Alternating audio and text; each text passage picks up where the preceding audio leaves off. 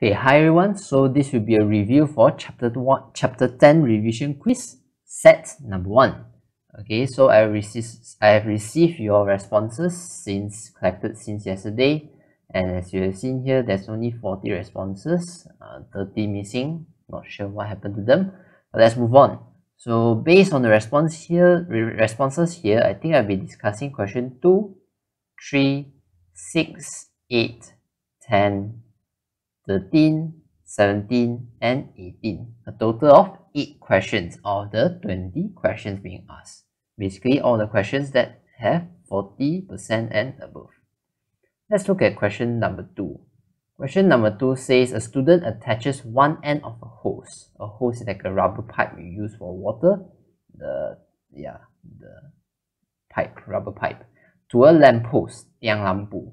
At the other end, he stretches it out and performs a quick up and down motion to produce waves on the line. To increase the wavelength, he can. Okay, this seems like a very interesting situation. Probably we should draw it out. Draw it out will probably make things clearer. Okay, this is our situation. We have a lamppost, then we attach one end of the hose. So let's just assume this is our lamppost. Okay, we don't care about the lamp. So we have a hose. Okay, maybe in blue. This hose will be connected, or let's say you tied it on the tiang lampu. Okay, then what happens is, while you are holding this hose, what you do is you give it a quick up and down motion. You shake up and down and up and down. By repeating this motion, eventually you will produce a sinusoidal wave on the hose itself. Okay, so what the question asks for is, if now you have a wavelength that looks like this, they want it to increase the wavelength. Increase the wavelength, probably want to make it something like this instead. Okay, you increase the wavelength. So how do we increase the wavelength? You see V equals F lambda, probably the first equation that comes to your mind regarding wavelength. Then you see you want to increase the wavelength. So what options do you have here? Well, if we look just on this, based on this equation, probably we can have a few options. Option 1 will probably be we keep the wave speed constant, but what we do is we decrease the frequency. Okay, let me split it really clearly.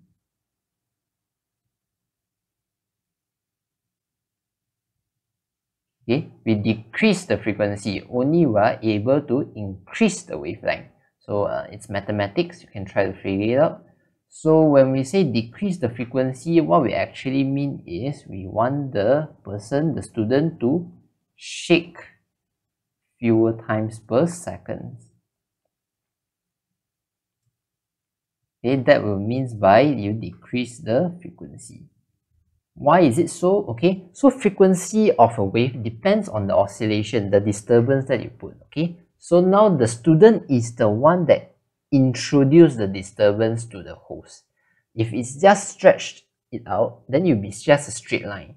But because of the student performing the up and down motion, only you will see wave traveling down the hose. Okay, so now if you imagine, if I shake up and down a lot of times per second, let's say I shake 5 times per second, then you'll probably see 5 complete wave cycles coming out from my hand towards the lamppost in 1 second. So you'll see more wave cycles coming out from my hand per unit second. Okay, so that will mean a higher frequency. Okay, if I decrease the frequency, means by instead of doing 5 or complete up and down swing up and down per second, I probably change it to 1. Then now you only see 1 complete wave cycle coming out from my hand to traveling towards the lamppost. That will mean by I decrease the frequency. So if you look at this equation here, you can see that if I decrease the frequency, the lambda will increase. Okay, so this is option 1. What can I do for option 2 is I instead keep this frequency constant, means by I still remain the speed of how I swing up and down, the up and down motion I keep it constant, but what I do is I can increase the wave speed. Okay, how do I increase the wave speed? I have to do something to the medium. Remember, wave speed depends only on the medium.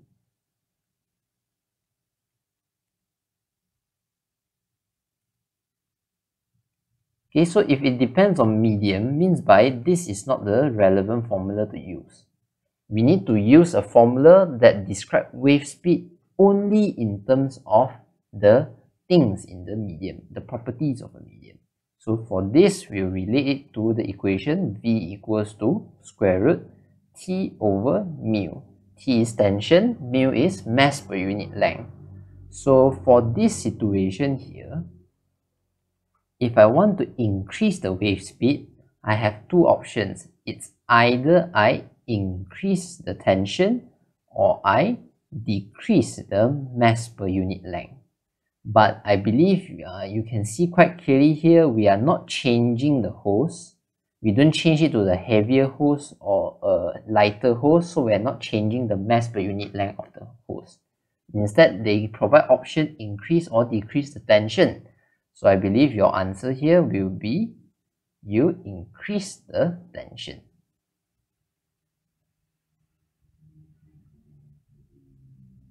Okay, so that will be the two options that you may pick in order to increase the wavelength. So because of that, I believe you can see the answer will be, well, you shake fewer times per second. Not the best pen to pick. Let me pick another color. Shake and fewer times per second, then you increase the tension. So this one will be my answer. Okay, you might be thinking whether I can do two things at the same time. Yes, I can stretch it tighter while decreasing the oscillation frequency. In that case, what I do is let's say it's an option 3. Instead of keeping one of them constant, I increase the tension while decreasing the frequency. Then you see the wavelength increase even greater. Okay, so it works as well. So the answer will be this one over here. So that's for question 2. Let's move on to talk about question 3. Question 3 mentions that you have a sound source, and this sound source is moving towards a stationary observer. So if the source is producing a sound of velocity v and a wavelength of lambda, then what is the velocity and wavelength of the sound detected by the observer?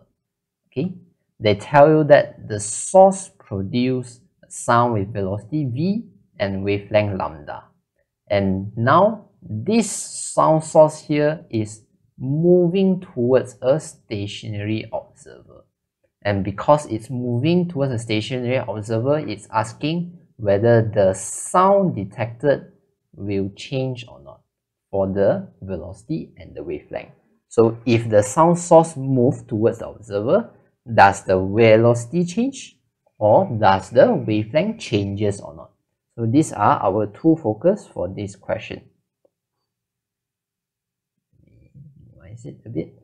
Okay, so for a stationary sound source, let's say if this sound source is not moving, then the wave that we might probably see, a spherical wave, I believe you can imagine, if it's a speaker stationary, then you see sound source, then you see the sound wave traveling out in spherical wave. Something like that. Okay, I'm not good in drawing, but this is what happens if the sound source is stationary. But now, if this sound source is moving, then you might probably see a situation which is something like this. Let's say it's moving to the right. Okay, with a velocity, they didn't specify, so I don't write anything. It's moving to the right, then probably what you see is something like this. Okay, this looks fine. But you see one part will be slightly more squeezed compared to the other.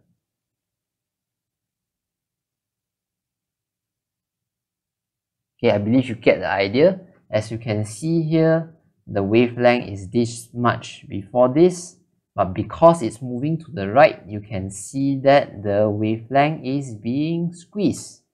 Okay, the new wavelength is being smaller. So the new wavelength will be smaller than the original wavelength. Okay, just to be very clear, this is my source, then this is my observer. It's moving towards an observer. So if it's moving towards an observer, the observer detects the sound wave which is smaller in terms of wavelength. If the observer happens to be over here, then the sound source is moving away. If the sound source is moving away from the observer, then you will see, okay, this is not what the question asking for, but if it's moving away, you will see a larger wavelength. Okay, so this is what you can see just by looking at the diagram. So with that said, I believe we can pick the answer to be wavelength will be smaller than what's being produced. What's being produced is lambda. What's being detected is the word wavelength itself. So the wavelength will be smaller than the wavelength produced. So this can be an answer, and this can be an answer as well. Okay, so we have to choose between these two options. So for the velocity, they provide either it remains the same or it's greater than the sound produced initially. Okay, so for this, it's really difficult to answer, but I can tell you straight away the answer, it's the velocity doesn't change. Why does the velocity doesn't change? It's because if you produce a wave already, right, it means that the wave has already left the sound source. So if the wave has already left the sound source is moving won't affect the wave because the wave has already left the sound source already. So you can think of it as the sound source is not touching the wave. If it's not touching the wave, how can you change the velocity of the wave? You cannot change. Okay, so that's a rough idea. It's out of your syllabus, but you can think of it like that. Okay, if the observer is moving, then the velocity will change, but that's related to relative velocity, which is still beyond the syllabus. Okay, so this question is slightly out of your syllabus actually, and the answer will be this answer over here. Okay, so that's for question 3. Let's continue with the next question. The next question is question 6. Zoom in a little. Question 6 says that when sound waves propagate in air, okay, sound waves propagating in air, two particles which are 0.2 meter apart vibrate anti-phase. Anti-phase means by if one is moving upwards, one is moving downwards. If one reach the crest, the other one reach the trough. They move oppositely. Okay, so and these two particles, they mention that is 0.2 meter apart. And they tell you the speed of sound, which is 320 meter per second, and they ask for the frequency of the sound wave. This should be a relatively direct question if you know the concept of phase really clearly. Then it's a really direct question. But never mind, let me demonstrate it a little bit. Okay, minimize it a little. Okay, so when they say it's vibrating anti-phase, right, means by, let's say you have a sound wave. Okay, we still draw a sinusoidal wave for sound wave, right? Let's say this is my sound wave, and anti-phase, two particles that are anti-phase will look something like this. So I can say this particle at this position here, comparing with this particle over here, which is at this position. Okay, let me draw the perpendicular in the equilibrium line. Okay, so we can see these two particles here are actually anti-phase. Why? Because now one is at crest, one is at trough. Okay, they have reached their maximum displacement but in opposite direction, so they are moving opposite to each other. Okay, if you want to think a bit harder about it, then let's say this wave is traveling to the right, then for the next instant, then probably the wave will look something like this. Okay, pardon my drawing. Will look something like this. Then now if you see before this, let me be very clear. Okay, the green represent the initial. Initially my displacement is this high for this point A over here. Let's call this A. Whereas for point B over here, my displacement is also maximum but in the opposite direction. That's initial. Then next, the wave have moved for a little bit to the right. So as we can see here, now the displacement has decreased by a little bit, but it's still in the same direction. Or you can think of it as the particle moved down. But if you look at the point B over here, it also decreased in displacement. Okay, you can see it moved the same way, but they move oppositely. This one, the particle moved downwards. Then this one, the particle moved upwards. The amount being moved is the same. Okay, means that they move the same way, just that they move in opposite rhythm. If one goes down, one goes up. If one moves down 2 cm, then one move up 2 cm. If one reach the up peak, then the other one reach the down trough. So they move opposite each other in terms of rhythm. So we call this kind of situation antiphase. Antiphase.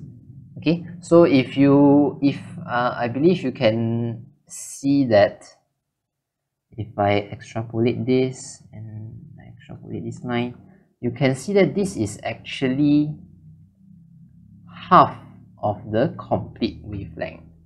Why is it half? You can see this is one part of the wave cycle, 1/4 of the wave cycle, second fourth. Okay, means like this. Okay, part 1, part 2, part 3, part 4. Okay, you split into 4 parts, and you see this inside consists of 2 parts. So 2/4, half. So half of the wavelength. So they say 2 particles that are 0.2 meter apart, means by these 2 particles A and B, they are antiphase. Their distance between them is 0.2 meter. So knowing that, if we know lambda over 2 equals to 0.2, we can easily know that lambda will be 0.4 meter. If lambda is 0.4 meter, now we want to find the frequency, use V equals to F lambda. Okay, probably this green pen not very clear. So substitution 320 Hz equals to frequency we want to find. Lambda is 0.4. You move everything around, your frequency will be 800 Hz. So your answer will be this. Okay, so the main thing that this question tries to test you is whether you know the idea of antiphase or not. So by knowing the idea of antiphase, you should be able to solve this question rather directly. Okay, feel free to ask questions in the group if you have more questions, if you still don't really understand it. Okay, so let's move on to question 8. Yeah, let me enlarge this a little. Okay, question 8 says the diagram above shows a metal wire stretched between 2 supports P and T. Okay, let me bring this up later so we can see it more. Okay, so this is support P, this is support T. So this thing here is the support that they are talking about. This is the support that they are talking about. And this is the second support. Okay, then they continue. And this P and T is 4x apart. As you can see here, 1x, 2x, 3x, 4x. So they are 4x apart. 3 small pieces of paper are placed at position Q, R, and S. means by I place small pieces of paper. Let's say I put one piece of paper here. Then I put one piece of paper here. And then I put one piece of paper here. Then when the wire vibrates at a certain frequency, the small piece of paper at R remains on the wire. So this one remains on the wire, but small pieces of paper at Q and S drop off. So this one, Q drop off, then S also drop off. So if it drop off, means by the string over there is moving, only the paper will drop off, right? If the string is not moving, like at position R, it's not moving, only the paper will stay on the wire. So actually, what does it mean? It means that they tell if the paper it's remain intact, means by this is a node. Why is it a node? Because it's not moving. If it's not moving, only the paper can stay on top. If this one falls off, means by it's moving. So we can assume it's an antinode, and we can assume this as antinode as well. So if we extrapolate, if you have support just like guitar, if you see this kind of support, means by this is the end of the string, you can think of it as a node. Same for this side as well, you can think of it as a node. So N, A, N, A, N. So now they ask for what is the wavelength which is produced at the wire. So I think we can do this first. N, A, N, A, N. Let's try to draw the pattern. So if N means by it's at equilibrium, let's draw the equilibrium line first. So N, equilibrium, equilibrium, equilibrium. Antinode means by you pick, maximum amplitude, pick. Okay, so if we draw the line, it will look something like this. Okay, the other way around, standing wave, it will oscillate between two direction. So this is the other way around. So as you can see, this pink line here represent a complete wavelength actually. So you can see this is a complete wavelength, right? Because it's a shape like this. If it's a shape like this, means by it's a complete wavelength. So it means by what? The distance here is x, x, x, x. So 4x over here equals to lambda. So what is the wavelength? The wavelength will be 4x. So the answer will be this. Okay, so that's for question 8. Wow. Let's move on. Question 10. Okay, let me enlarge a little bit. Okay, question 10. What is the phase difference between 2 points? Again, phase difference again. Phase difference between 2 points separated by a distance of 3 cm. Okay, the distance between that 2 points is 3 cm and the wavelength of the wave is 5 cm. This one is key. This one is also key. You are given 2 lengths, then you want to find the distance, the phase difference between 2 points, and that 2 points separated by 3 cm. Okay, let me make this smaller so I get space to draw. Okay, so in this case, I can think of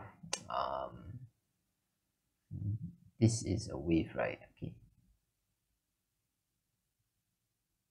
So let's say this is our wave. So let's say this is a point, and let's don't pick this point. This point can be a bit complicated. Let's say I want to compare this point and another point which is 3 cm away. Let's say somewhere around here. Okay, I want to check between this point and this point. What's the phase difference?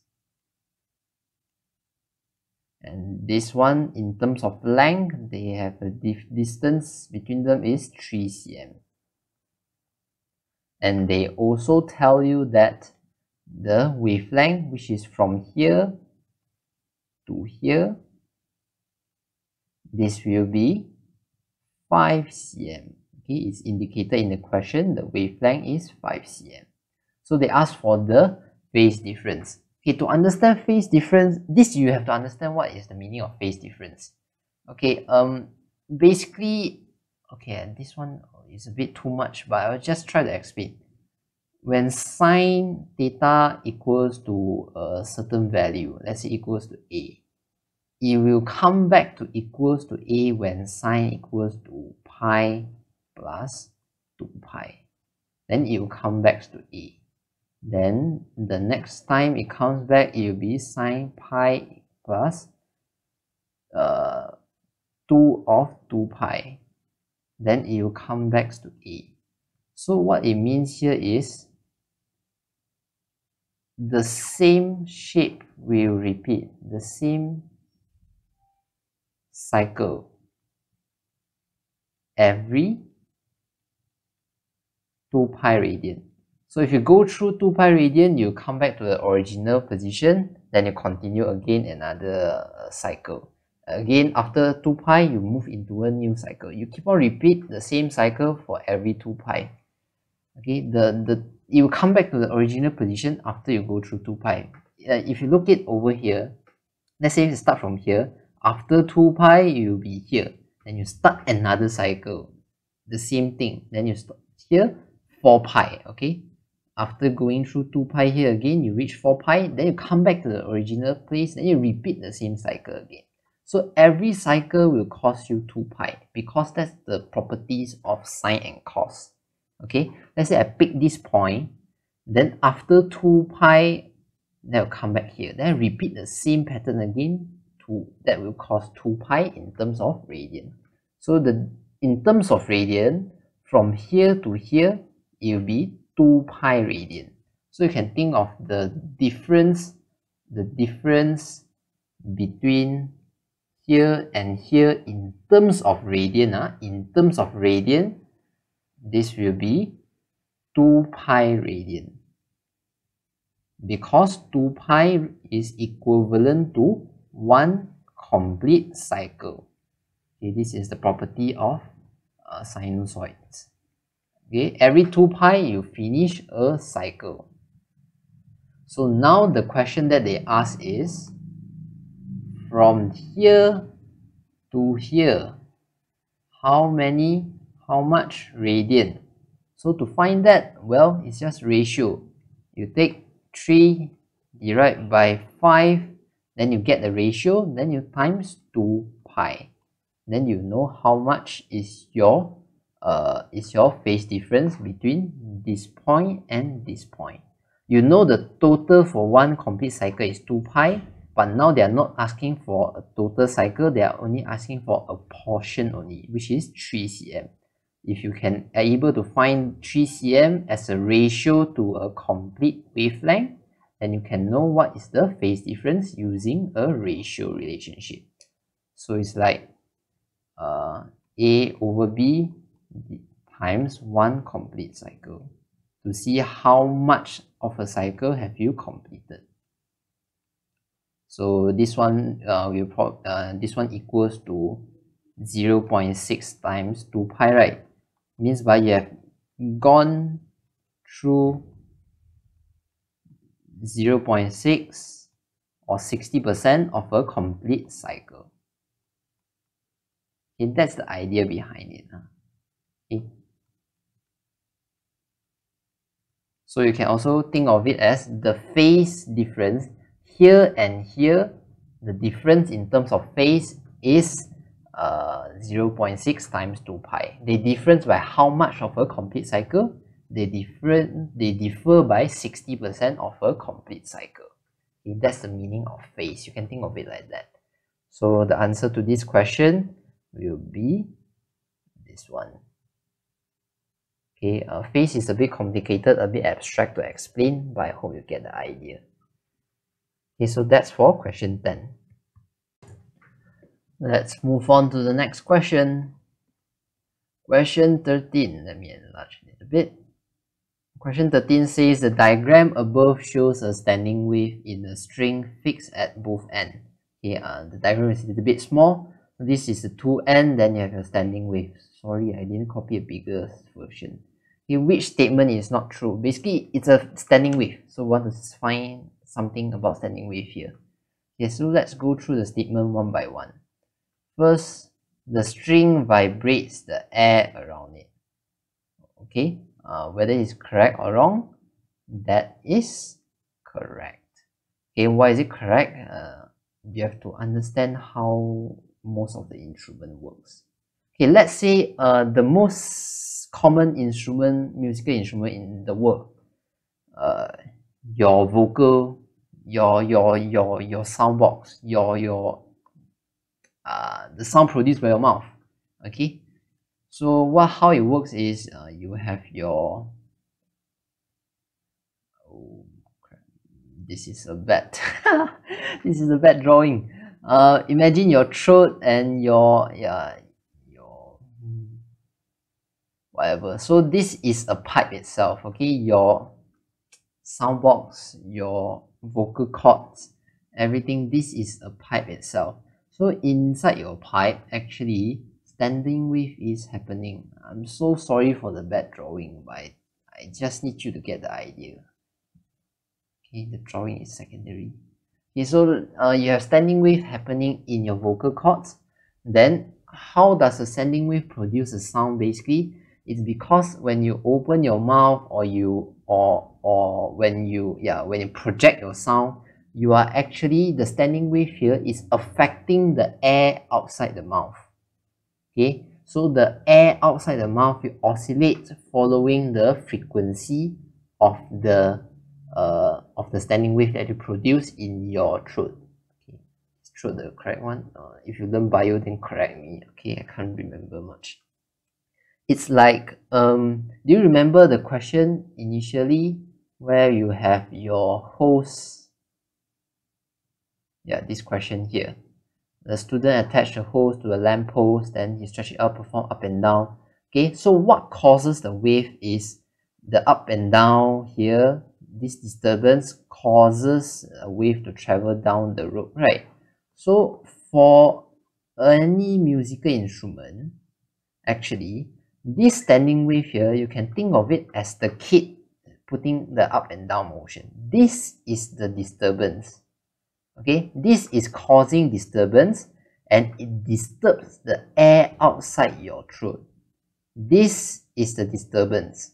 Let's say if guitar, the standing wave produced at the guitar is the disturbance. It causes or it disturbs the air around it.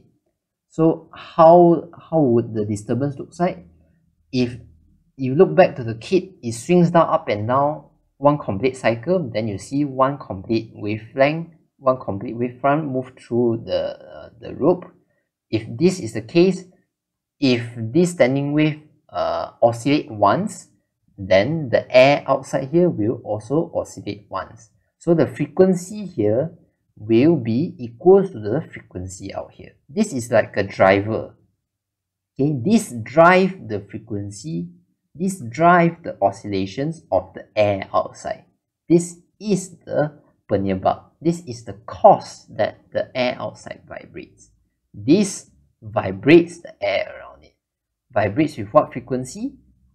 If this standing wave has a frequency of 5 Hz, then outside it will be 5 Hz. If this standing wave has a frequency of 1000 Hz, then this will be a 1000 Hz wave being produced out. The frequency should be the same because this is driving the air to oscillate. If this one oscillate once, then this one will oscillate once. If this one oscillate 100 times, then this one will oscillate 100 times. So the frequency should be the same. So with that said, I can say that the air vibrates with the same frequency as the standing wave. So this is correct as well. Frequency is the same. So next thing is the wavelength the same or not? Well, you have to relate back to this equation over here. V equals to F lambda. If I tell you that the frequency must be the same, and V depends on what? Depends only on Okay, this one you should be able to answer already. Depends only on medium. Okay, depends only on medium. So if it's inside here, it's different medium, even though it's air, but probably I shouldn't use this example. I should use back the guitar. Your guitar string is oscillating up and down like this, right? But now the medium is the string. But later, your medium of the sound wave later, when it's traveling through air, the medium coming out is air. So before it's string, after that it's air. So change of medium. So if the medium change, so this will be affected as well.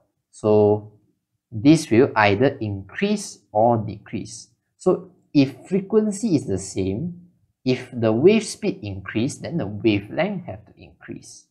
If the wave speed decrease, then the wavelength have to decrease.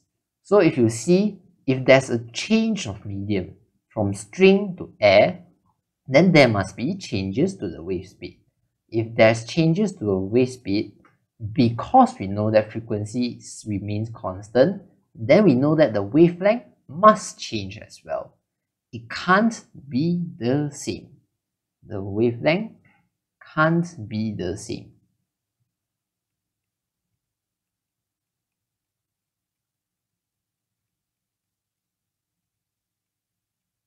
So if it can't be the same, then same wavelength will be wrong. Okay, then the last one, the standing wave is the superposition of the propagating wave and its reflection. Yes, if you're not sure why, go watch back my video. So this will be the answer, because they're asking for what is not true. Okay, so that's for question 13. Let's move on. Question 17. Okay, question 17 is similar. I don't want to discuss this question. It's similar to tutorial question 10. Basically, it's not just similar, it's almost identical. So if you are not sure how to do this question, go watch my video. Okay, it's under the playlist for chapter 10 tutorial. Okay, I will show you how I derive these equations. Okay, how I derive these equations, but the answer at the end will be this. Go watch the video, please. Okay, that's for question 17. Move on. Last question, question 18. Oh, what happened here?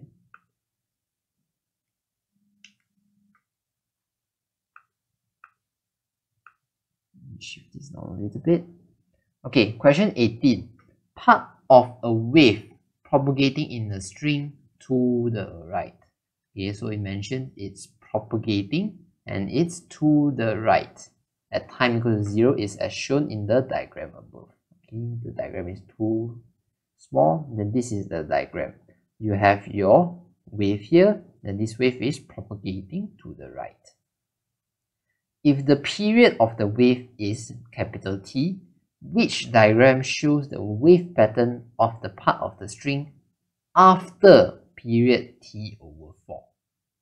Okay, this is the period, and they say after this amount of time, how will the wave looks like? So let me minimize this, make this smaller, I have more space to draw.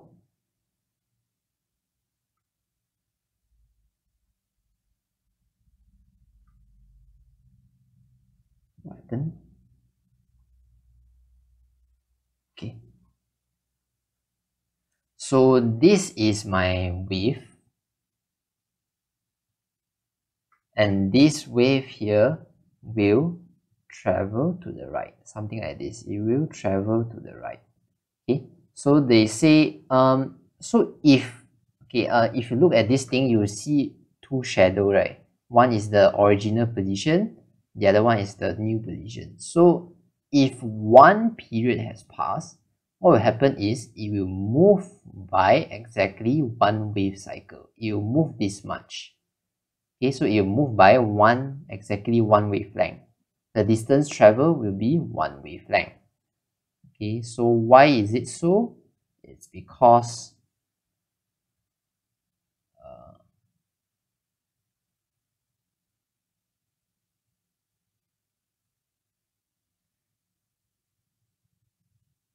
V is equals to lambda over T. Okay, it comes from V equals to F lambda. So if your velocity is V, if your wave speed is V, if this much time has passed, this much distance will be traveled. So we know that this thing is traveling with a wave speed of V. If this much time has passed, means by it will travel this much distance. So it means by initially if it's here, then one period later it will move by one complete wavelength. The distance traveled will be one complete wavelength. So this is how much it will move. Okay, something like this. So now they ask for when the time is t over 4. T over 4 means by instead of moving one complete wavelength, means by if it's divided by 4, then the wavelength should be divided by 4. So the wavelength divided by 4 means by I go back one part, I go back 2 part, I go back 3 part. So this is where I should end at. Okay, so the initial position is somewhere around here.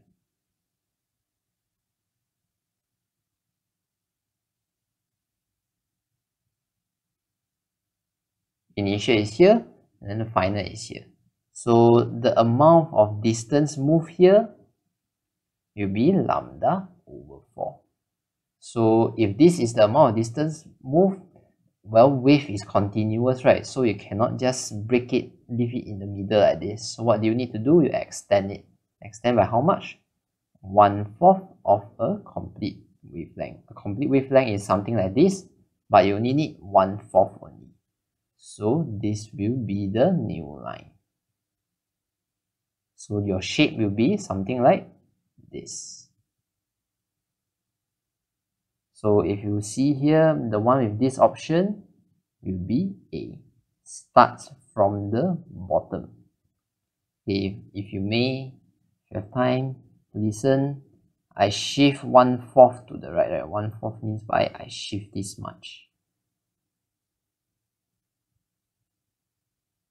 If I shift this much, then I need to extend the line also.